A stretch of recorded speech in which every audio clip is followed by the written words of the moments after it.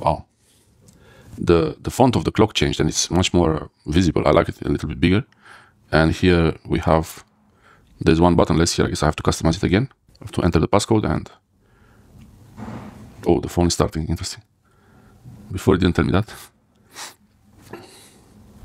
Finishing system updates. Oh, I like this. Oh, interesting. The clock. I like the font of the clock. It's much more interesting. And this is the pull-down menu. That's the Android 15 pull-down menu. And someone was saying that it's not nice, but I don't know. I like it. I mean, I can turn off the Wi-Fi, keep the 5G on. Let's see if the 5G still works. 5G works. That's the 5G logo. I think these logos are a little bit larger now. So, and I have, oh wow, I have here the search bar. By default, it's DuckDuckGo. Is it? Interesting. But then it's opening Google. So I don't know what's this. It's opening Google, but it shows DuckDuckGo. I think this is a bug here. I could choose. Maybe after I restart it will go away or something. I don't know. But this search bar here is a little bit different. I don't have this. I have to go tap another time to get the voice command and search for picture. I don't know if I like that, but it's saving more space on the bottom. And I think the icons are a bit larger, or I'm not sure. It's saving space on the bottom here, so that's good.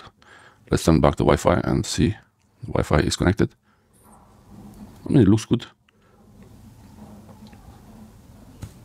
The nightlight works.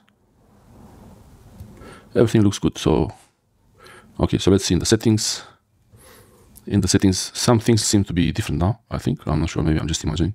And I think in the about phone, it's still the same model, XQDQ54. And now this is the build number, 67.2.8.2.41. Let's check the Photography Video Pro app version quickly. That's the Video Pro app version.